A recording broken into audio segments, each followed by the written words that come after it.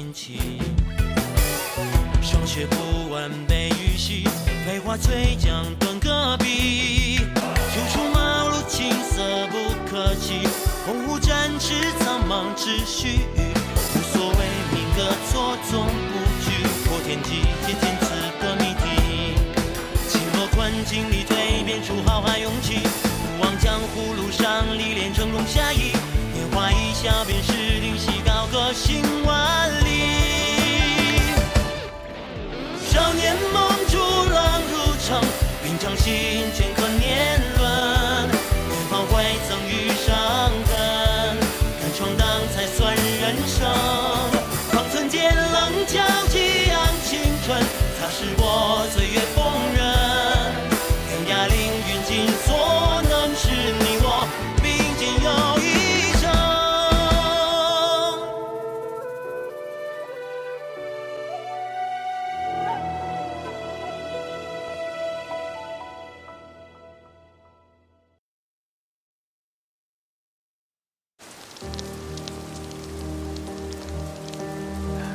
真想再喝一次师傅酿的酒，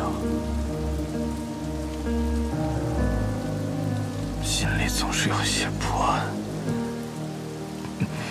这帮家伙，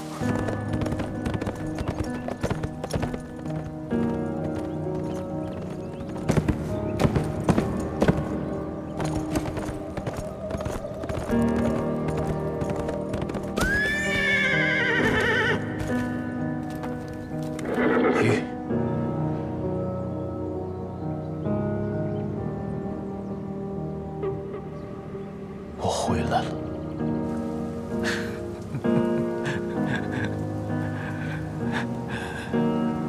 还没有成长到不需要大师兄的时候。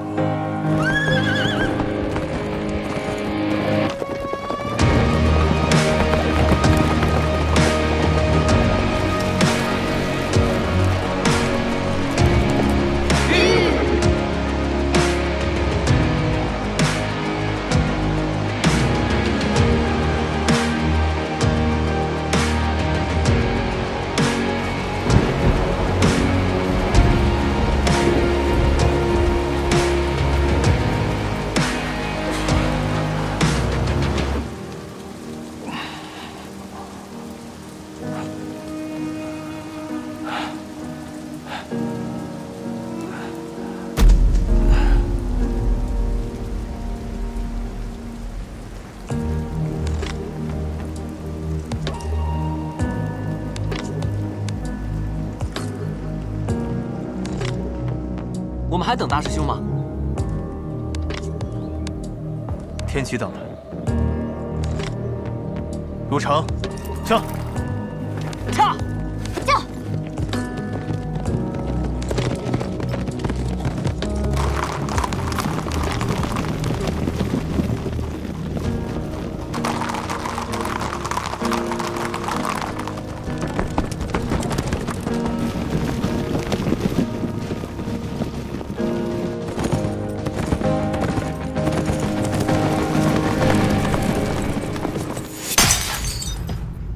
废物，都是废物！殿下息怒啊！暗河不是派出了最精锐的杀手吗？洛城军不是说有3000铁骑吗？拦不住一个萧楚河。蓝月侯和叶子营已经全部出动，若是再战下去，咱们的身份就暴露了。殿下莫急，他入了天启城，咱们有更多的机会杀了他。机会？本王需要的不是机会，而是结果。大师傅，他已入城了。虫儿，你的心太软了。他虽然已经回到天启，不过如今的天启已经和当年不同了。我期待与他一战，公平的一战。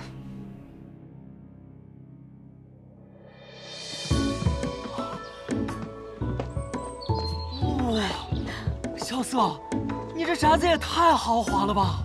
这块地皮可以买下一座城池了，不，2座。夸张了，区一个小宅子吧。哎，萧瑟，为什么你的王府都要叫雪落山庄啊？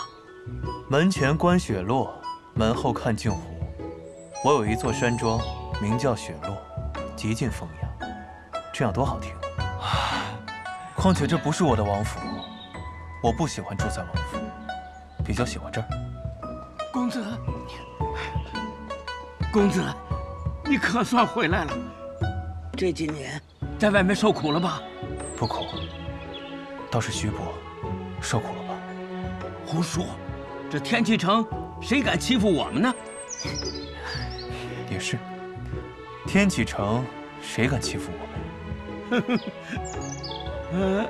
这两位是？啊，这两位是我朋友，司空千落、雷无邪。见过二位。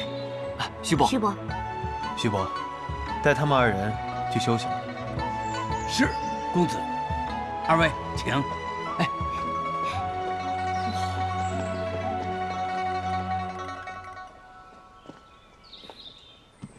臭小子！皇叔，我还以为你会先回皇宫呢。我已派人去见新主，请小神医了。小神医我已经带回来了，现在正在泰安殿给你父皇看病。小神医说了，你父皇能行，别担心。多谢皇叔。你我之间就不必言谢了。我先走了。皇叔慢走。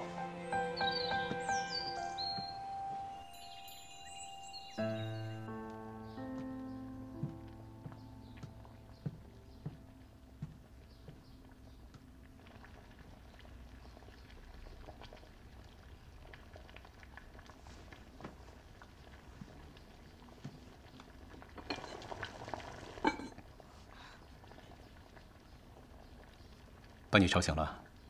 哎，我早就醒了。这个时辰我在剑冢里已经采完药了。你这么早来做什么？圣上今日是醒不来的。我知道。我来是告诉你，你的病人回来了。萧瑟回来了，他的身体真的好了。太好了，原来世上真的有仙人。等有机会，我一定要拜他为师。那如果以后你从海外仙山学成归来，是不是连我也请不动你了？我反而希望你永远都不要请我。也对。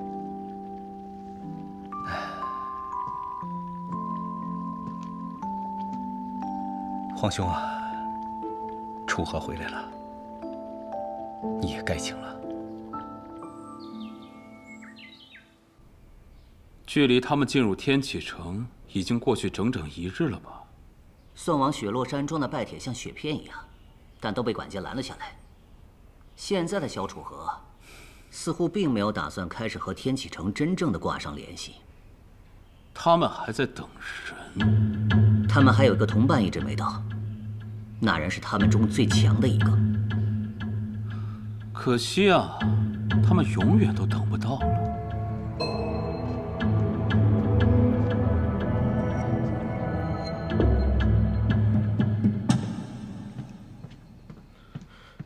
大小姐，萧公子，雷公子，有大师兄消息了吗？大师兄他迎战暗河，已经牺牲了。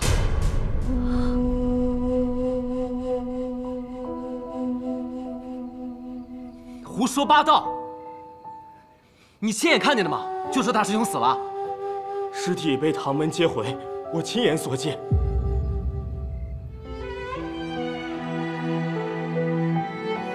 你肯定是看错了，快给我滚！萧瑟，快派人去唐门问问清楚，或许真的是看错了。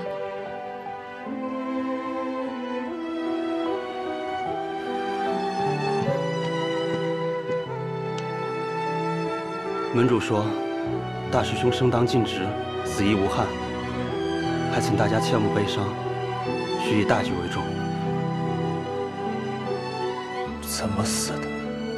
大师兄喝了7盏星夜酒，力竭而亡。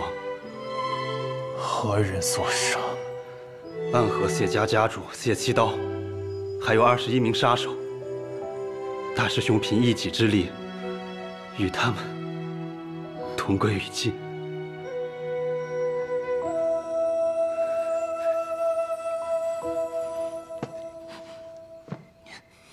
不可能，不可能！肯定是哪儿出了问题，肯定是哪儿出了问题！门主确认了，我说了不可能！那么多次，大师兄每次都能死里逃生，凭什么这次不行啊？啊！这才没有我们拖累，没有我们拖累，他怎么可能会死啊？门主说，之前就听大师兄所说，杀死老太爷的凶手也是暗河。如今我们的敌人皆是暗河，到了报仇之时，他们定会竭尽全力。这边就先行告退了。我要杀过暗河，跟大师兄报仇！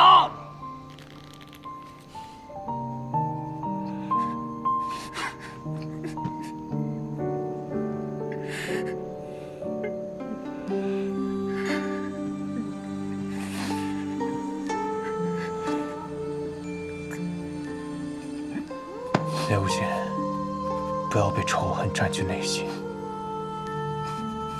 师兄因我而死，这仇我背了。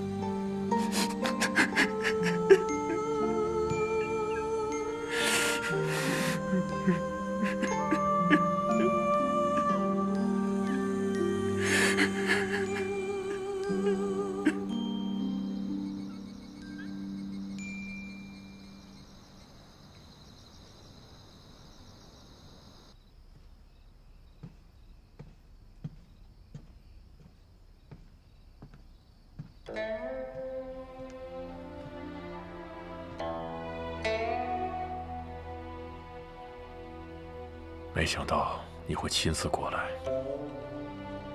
百里在蓬莱为墨衣护法，并不知情。唐莲是我雪月城的大弟子，也是千楼的兄长，于情于理，我都该来。他现在什么都不是，只是唐门的孩子。那我就是来看一个我认识的孩子。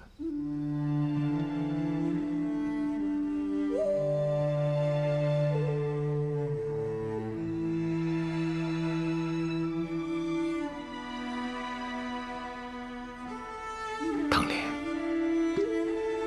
虽然你已经喝过他很多回了，但是我想了想，还是为你选择了他。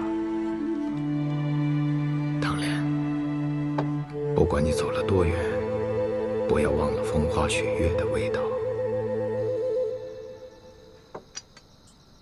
我已派诸王去追查苏长河的下落，很快就会有结果的。萧楚河也会查吧？白小堂总部基地就在天启，他会去找的。如果你们查到了，就交给他吧。莲儿相信他，唐门就相信他。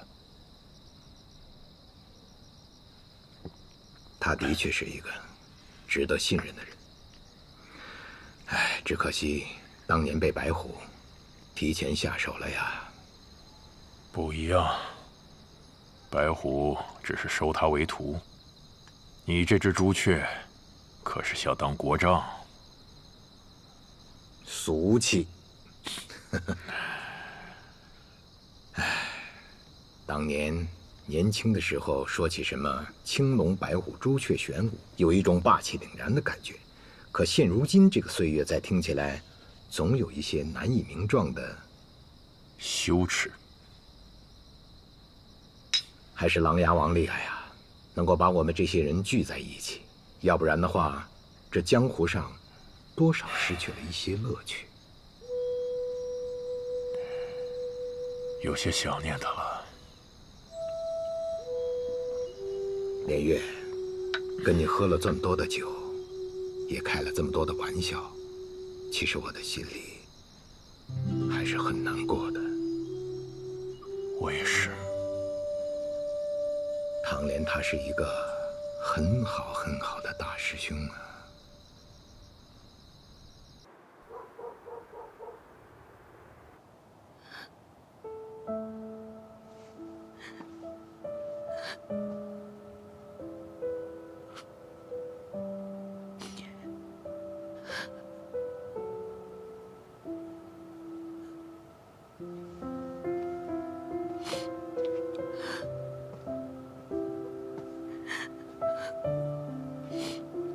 你怎么还没睡？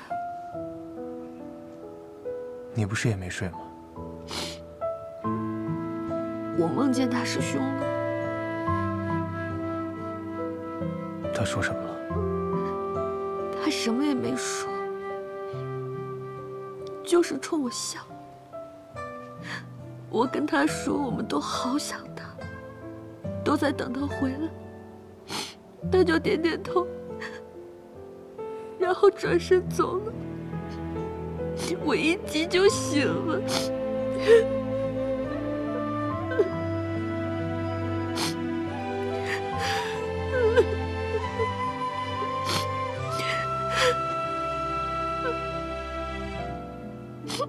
其实只要我们一直想着他，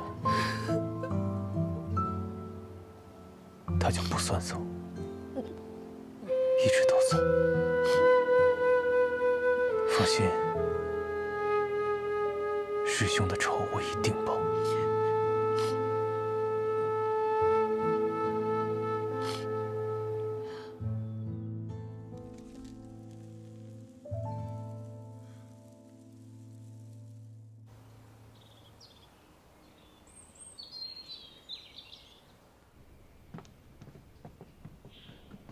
请，公子，叶小姐来了。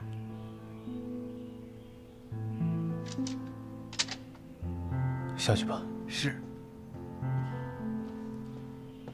唐莲的事情我已经听说了，他在雪月城里照顾我很多，他的仇我们一起报。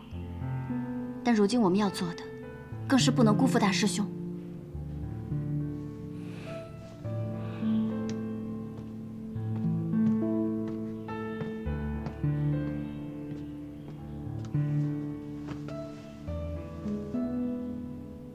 你这次来，是大将军的意思吧？不，我不是代表我父亲，他的身份过于特殊，他若参与其中，很多事情会身不由己，所以我自己来了。你已经离开天启城很多年了，而我在去雪月城之前一直住在这里。我为了你的归来，已经等了很久了。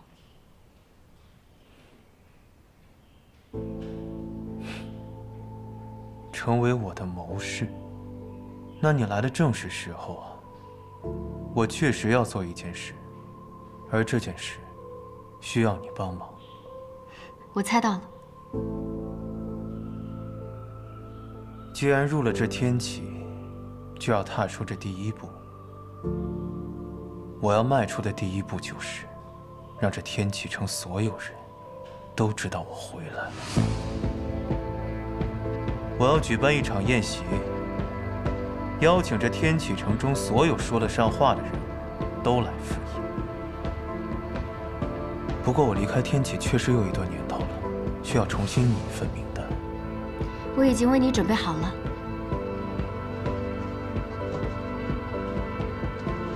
这些人，要么是天启城的王公贵族，要么是朝中的达官显贵，又或是天启城的商贩大户。贵族们指的是萧氏皇族，而这些达官显贵便是天启城的世家势力，而这些大户们则是掌控整个天启城的经济命脉。这些人有的需要我们拉拢，有的则需要威慑。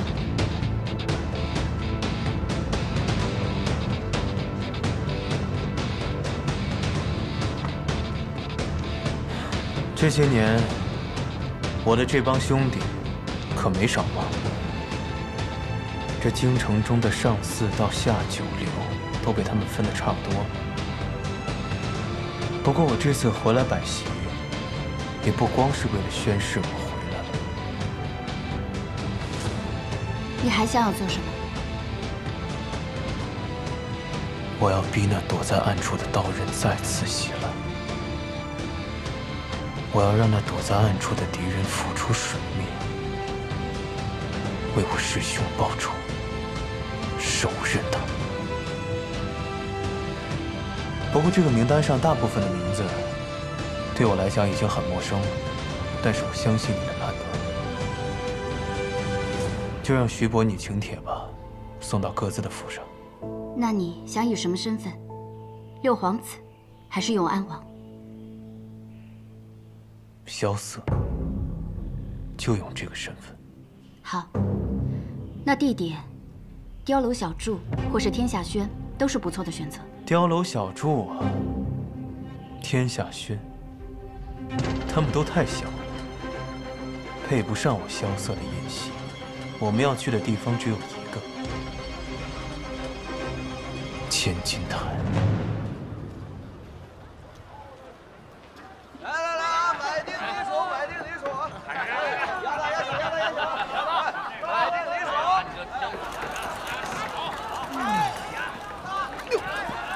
六皇子，您回来了。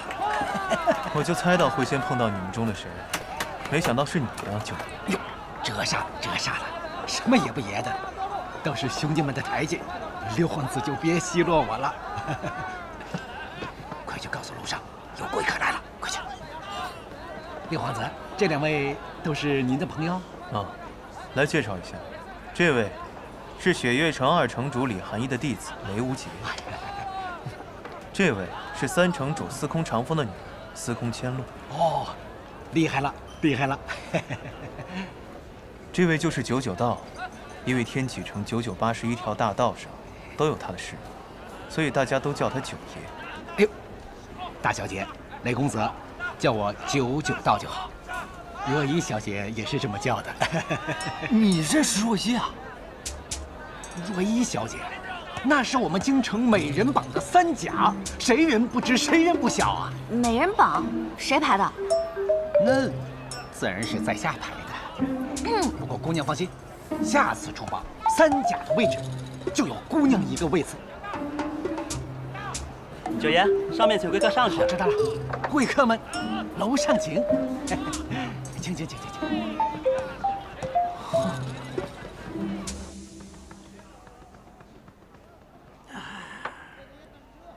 里面请，请请请。二爷，九爷辛苦。二爷客气。哎呀，六皇子，一别经年，还是这么气宇轩昂啊！驼二爷，最近可还安好啊？我们突然造访，没打扰到你的雅兴吗？哎，喝茶有什么雅兴？解渴而已。各位坐。六皇子，请喝茶。还是永安王殿下，请喝茶。不必客气，叫我萧瑟就行。好名字，颇有些诗意。这2位方才已经听说过了，都是大人物。来，喝茶。千洛，雷无节，这位就是千金台的老板涂二爷。涂二爷，那是不是还有个涂大爷？以前确实有个涂大爷，只不过最后啊，被我给宰了。行了，闲话就聊到这儿。实不相瞒，我这次来找你，是希望你帮我办一件事。你需要我帮的，一定是件麻烦事儿。哎，不麻烦，就是做顿饭。那简单，随便点。二爷这应有尽有。好，我等的就是二爷这句话，拿出来吧。来，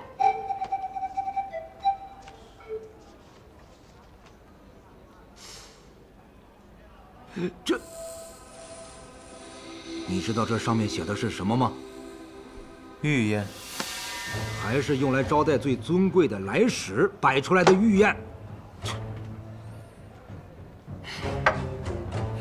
二爷别误会，御厨所那几个废物，做不出我想要的味道。但是千金台的厨子，放到整个天启，那都是这个。你别净说些好听的来哄我，我这是赌房又不是酒楼。你这宴席怎么也得1天，从晌午到夜半。我这1天不能开张，我得损失多少钱呢？这个我当然清楚，不过二爷应该不差这点钱吧？哼，赚钱还是让这天启城为之一颤。二爷你会怎么想？那也得给点钱，食材也不便宜。那不如这样吧，我把雪落山庄送给你。你真的愿意给我？你要真愿意给我，我再给你补10筐明珠。小色，你把宅子给他，那我们住哪儿？对呀，我还没说完呢。不过天启城这间吧，我们还要住一段时间。我在江湖上有一处隐居之所，背靠青山，面朝绿水，极尽风雅之气。雪落之时，风景堪称绝世，也叫雪落山庄。我把它送给你，成交。那就这么说定了。等等，你这宴席，碉楼小筑和天下轩都做不出来，只有我这千金台能做。但你这御宴的规格，是不是有些僭越了？如今父皇病重，暂不理朝政了。试问，天启城，谁敢说我僭越？千金台设宴，亏他想得出来。侯爷，不仅是那些有头有脸的大家贵族们拿到了请柬，就连那些上不了台面，在天启城混得开的下五路的头头们，也受到了邀请。果然是他的作风。萧瑟，看来这个小子是真喜欢这个名字。殿下，你说这宴席咱们是去还是不去？你觉得呢？要我说，不去。为何？不仅我们不去，还要让别人也不去。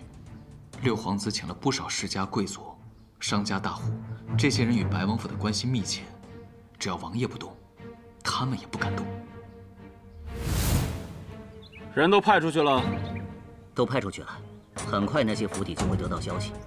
好，我让他一个客人都没有。听说白王府在拿到请帖之后，也派人前往和他们关系不错的大户那里，应该跟咱们的想法一样，自作自受。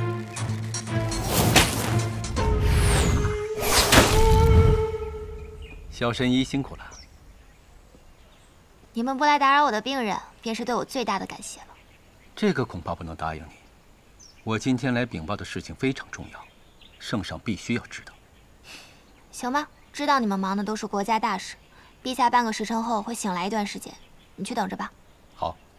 哎，我皇兄的病情怎么样？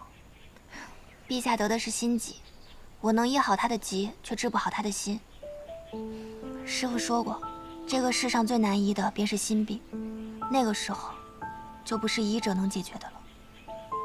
但有一点我可以向你保证，他现在至少性命无忧。不愧是小神医啊！别拍了，再拍就长不高了。知见正不愿复习，故不强求之。胡说！谁说我不愿意参加呀？这种规格的御宴，我也是好多年都没有吃过了呀。这分明是以凡人之心夺我见证之福嘛！啊，你去，按照这上面说的，准备一份薄礼，一定要在明日正午之前送到雪落山庄。是。哎，明日的千金台一定非常热闹，只可惜呀，我们的小王爷还是猜对了，我确实不愿意参加。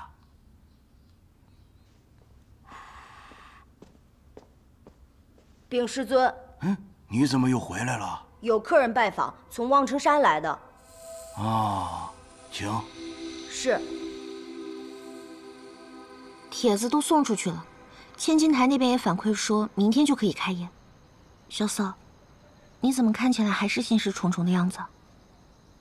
萧瑟，你是担心明天会有人不来吗？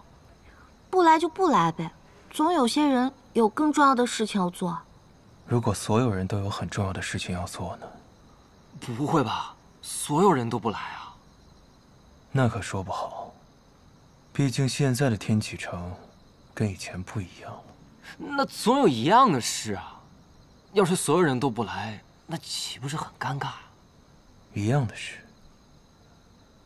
那就是他们以前不是我的对手，现在依然不会是我的对手。哎，公子，最后一个了，可九九道到现在也没有找到可以接帖的人。按理说他应该早就到天启城了，为什么会寻不到人？九九道说，他们几乎把天启城掀开了找的。这个人莫不是早就走了？罢了，只可惜他见不到这场精彩的宴席了。你说的是谁啊？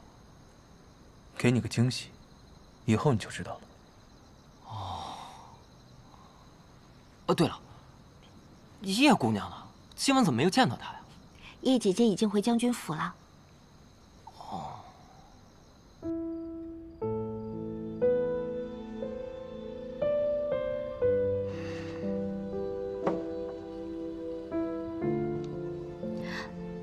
父亲，怎么，还在为明日的宴席担心啊？我怕有人从中作梗，导致明天这名单上一半的人都不会出现。哎呀，要是没有禁令就好了。我若前去，谁敢不听话？谁不听话，我就让叶自营在他们家周围跑一圈。父亲说笑了。哎，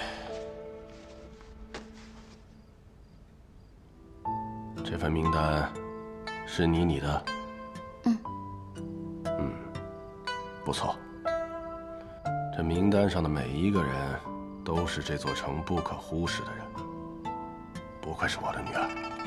我不比雷无杰和千洛，他们的武功是这一代年轻人中的翘楚。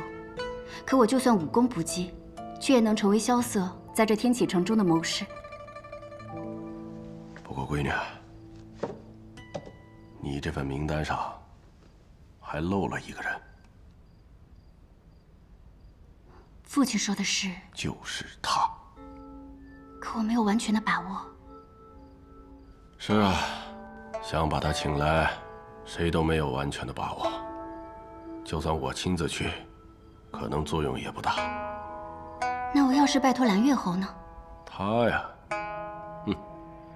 虽说他如今贵为监国，可他的面子还没这么大。一直不知道这柄剑的下落，没想到在你手里。琅琊王叔将这柄剑赐予我，说让我以后闯荡江湖就用这柄剑。不错，舍得吗？这毕竟是你王叔留给你的，他现在人不在了，你留着这柄剑，还有个念想。没什么舍不得的，我又不是那种放不下的人。你可真是那种放不下的人，要不然你早该回来了。总之，还麻烦皇叔将这柄剑送到那个人的手里。你可想好了？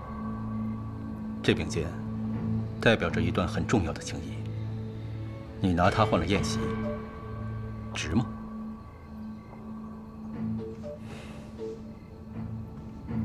这柄剑代表的不仅仅是情谊，还有我回来的目的。就算我回来了，我也没有忘记4年前的那件事。希望那个人能明白你的一片苦心。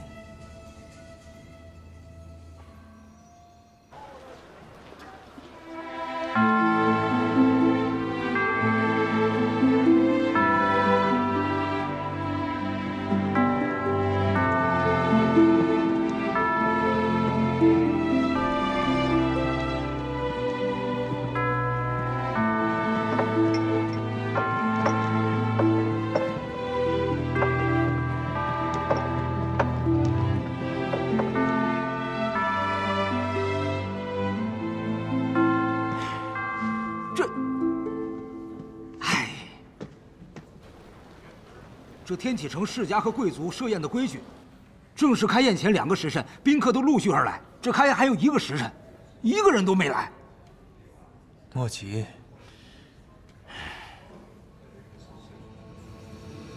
算算时辰，距离千金台的开宴也只剩下1个时辰了吧？方才传来消息，至今没有1个宾客到场。哎，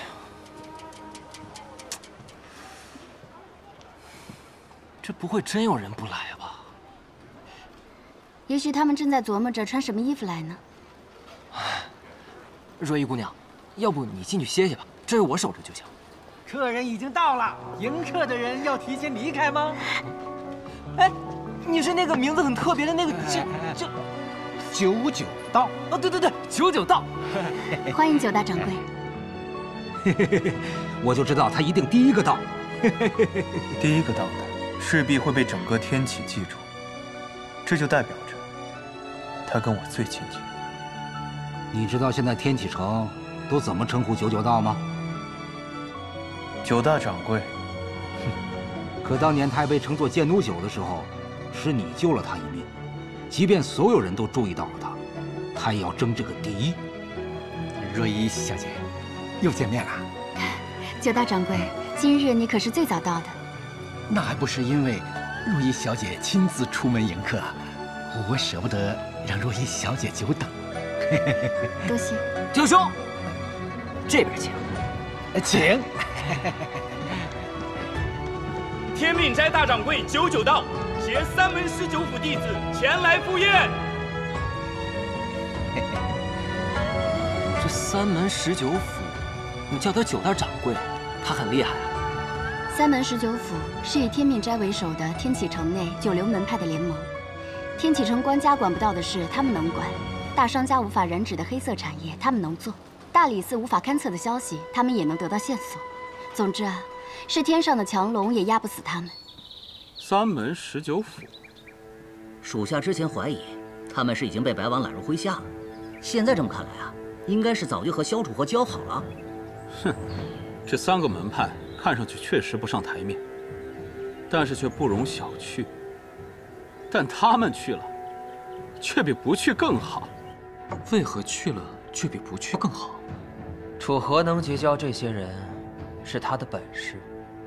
但如果他结交的只能是这些人，那就证明，如今的这位皇子，只能号令这些市井之徒，而这些人。 只能证明他的示弱，却为他带不了半点威望。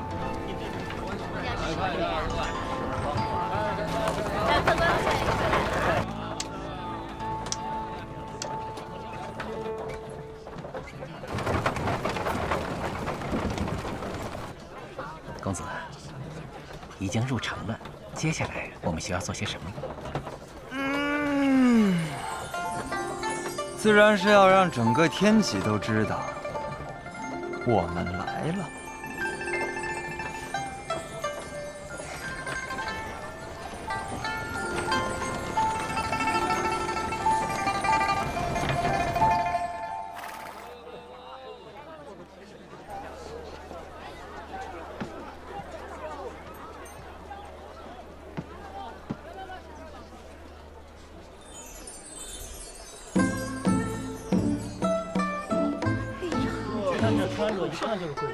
是啊，气宇不凡呐！啊，哇！哎呦，你看这位是哪家的公子啊？对呀，真是气宇不凡呐！听说不久前下了场大雪，城外不少农户都遭了殃，有流民聚于城南。拿1箱银子去赈灾。 是。城北有一家赌坊，花钱设局引人家破，还跟官府勾结，瞒天过海。梁管家，这家赌坊是黎家所有吧？是的。正好，黎家欠咱们穆家5000两白银，就拿那赌坊抵债吧。 关了它，遵命。还有我城西自家的春风楼，开摆家饭，宴全城百姓，替永安王所请。得令。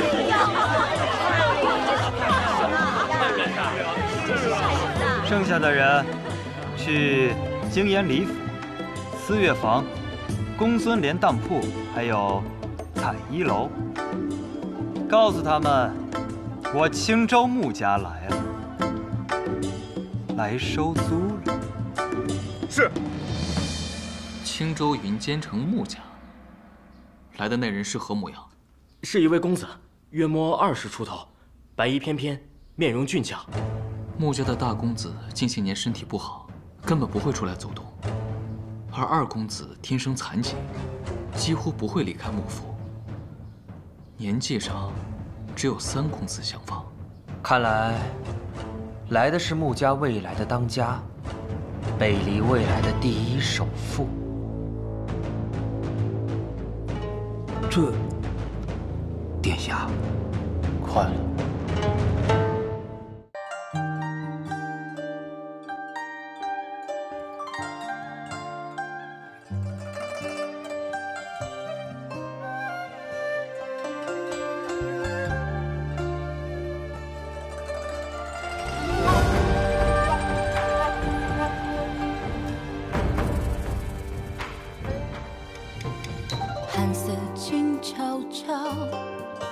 转身江湖路迢迢，天外雪飘飘，冷月的滚烫云知道。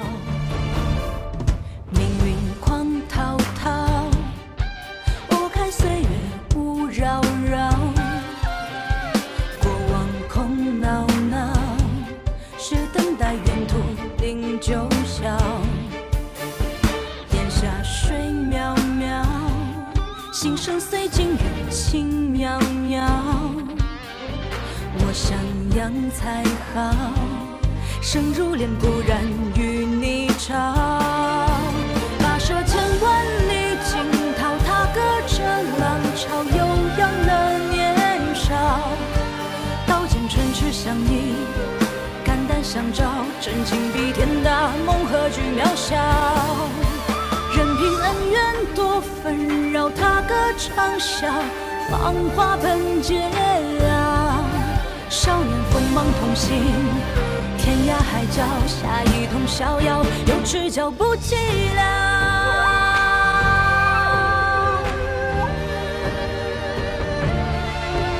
踏涉千万里惊涛，踏歌着浪潮，悠扬了年少。刀剑唇齿相依，肝胆相照，真情比天大，梦何惧渺小。任凭恩怨多纷扰，踏歌长啸，芳华奔结绕。少年锋芒同行，天涯海角，下一通逍遥，有只脚不寂寥。